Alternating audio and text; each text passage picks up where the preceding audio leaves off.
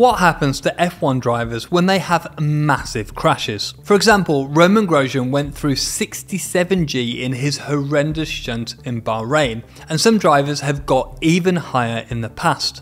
But how do drivers survive, and what goes on inside their bodies and heads? Well, I wanted to find out how much danger drivers are really in, because it's something that I've experienced myself. Back in 2006, I had the biggest racing crash of my life. I was racing Indy Lights at Watkins Glen, an old school American circuit. It's very fast with barely any runoff areas. My car had been fighting brake issues all weekend, and minutes before my single lap qualifying run, we found a leak in the brake cylinder. But the team managed a quick fix, and I put in a good qualifying lap, ending up third. But then I made a decision that changed everything. Instead of taking it easy on the in-lap, I kept on pushing. Because I hadn't had much running in testing, I wanted more data for the race. About a third of the way through the lap, as I tried to slow down for the very fast outer loop corner, the brake pedal went straight to the floor. There was nothing. The car went off the track and slammed into the barrier. The impact ripped the entire gearbox clean off the car. What followed was fuzzy. I remember sitting dazed next to the crashed car, then trying to actually get back into it. Between my fractured foot, hand and the hit to my head, I clearly wasn't thinking straight. But here's the crazy part. I told the medical team that I was fine. I had no idea I was concussed. I just didn't know what to look out for. And I'm not alone. Even in Formula 1, with the most advanced safety technology in the world, these injuries can be invisible on medical scans.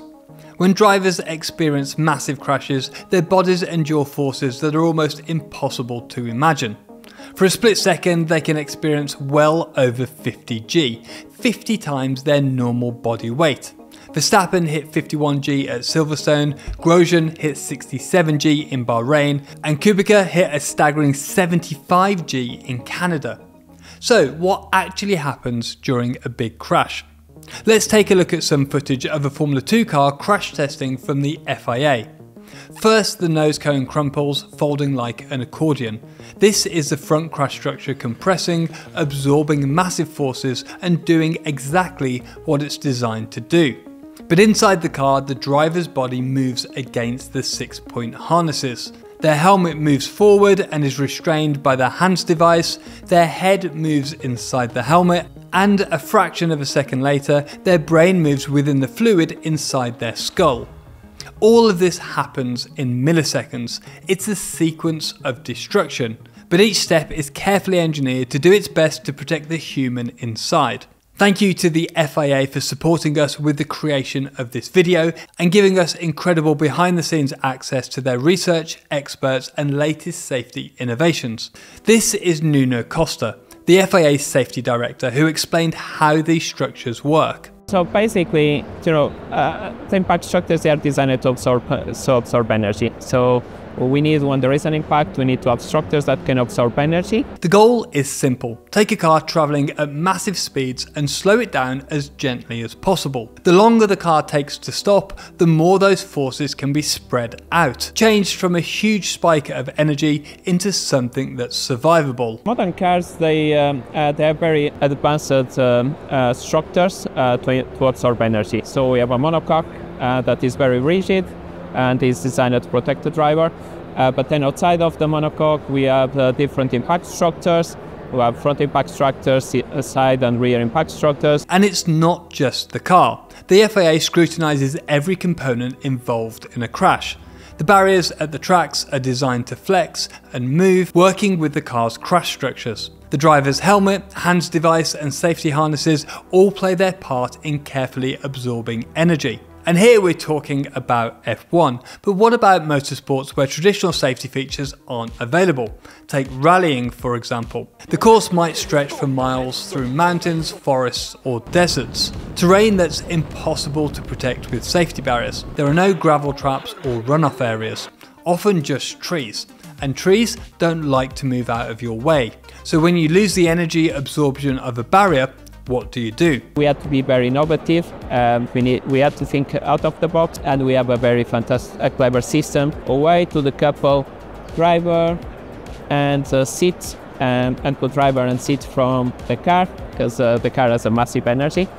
So with that, the coupling, then we managed to put some foam, so we call it rally door foam, that with the space available between the door and the seat, we can absorb a massive amount of energy. But what happens to your brain when you crash a race car? After all the safety systems do their job, there's one final impact that we can't see. What happens inside your skull? I spoke to Dr. Sean Petherbridge, President of the FAA Medical Commission, to explain more. Your brain is a soft organ. People know, of course, that the skull is hard. Your brain then will continue to move a little bit, and in the case of a crash that's a frontal impact, it will bounce forwards and backwards a little bit in the skull. The dynamic of the crash can have an influence.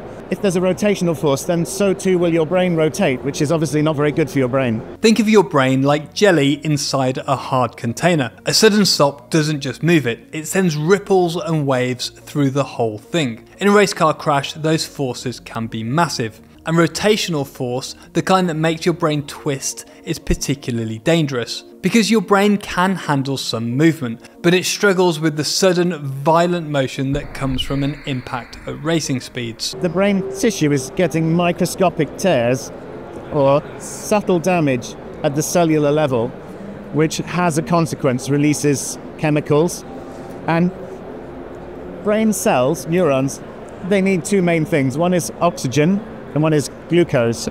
And you can find that when you study the cells themselves, that they are, because of the disruption, they are getting deficient in, if you like, the nutrients that they need.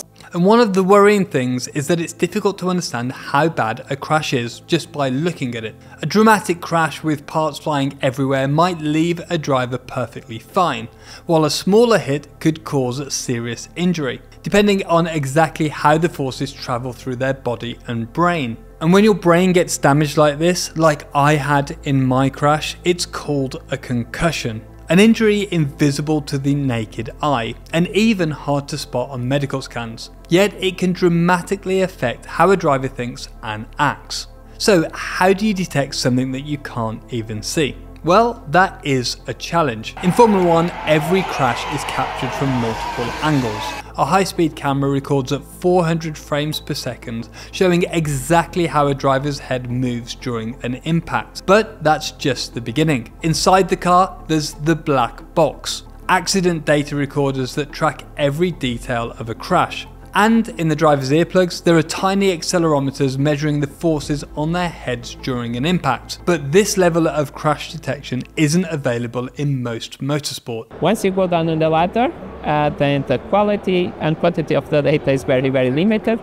And it's in the grassroots where we have more accidents. And that's why the FAA created something revolutionary. A small device weighing just 12 grams that could transform safety across all levels of racing. It's called an impact data recorder, designed to be fitted and forgotten, measuring crash forces without needing maintenance for 2 years. But what about the thing that's actually protecting the driver's head? Well, over the years, helmets have evolved dramatically. We've come a long way from the basic leather helmets of the 50s. Today, drivers use carbon fibre and Kevlar shells with advanced energy absorbing foams. And if you've seen my video from Stilo, you'll know that one of the biggest improvements came after Felipe Massa's accident, when he was struck by a spring in Hungary. Now, all helmets include advanced ballistic protection, specifically designed to prevent similar injuries. But maybe the most powerful tool in improving safety isn't physical at all, it's virtual. Using advanced computer simulations, the FAA engineers can now test countless crash scenarios without putting anyone at risk. With simulations, and we use some models very, very advanced, you can go to that level of detail, but more important than that, you can do much more simulations, so it's more cost effective, so you present different crash scenarios, you can understand what happened more in detail, you can do different variants, try to look to different factors.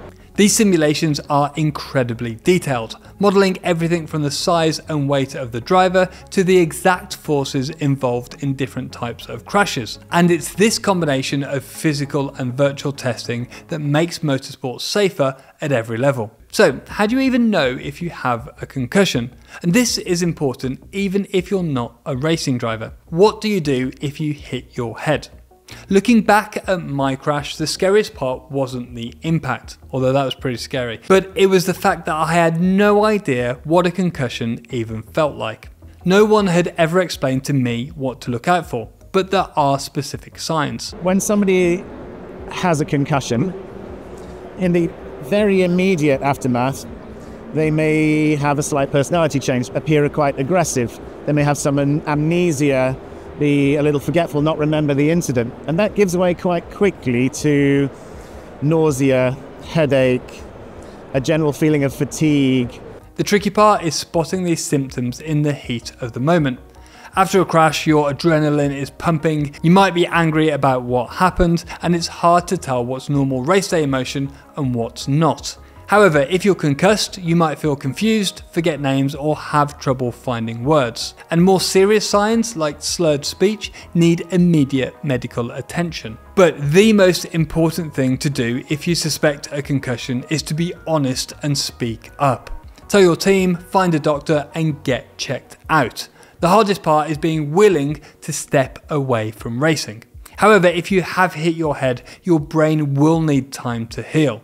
And there'll always be another race day, but only if the drivers take care of themselves. Thank you very much for watching, and I want to say a huge thank you to the FIA for giving us the incredible access to their research, experts and safety innovations. If you want to understand how F1 helmets protect drivers, I actually went to the factory where they're made. Check out that video just here. Thank you very much for watching, and I'll see you next time.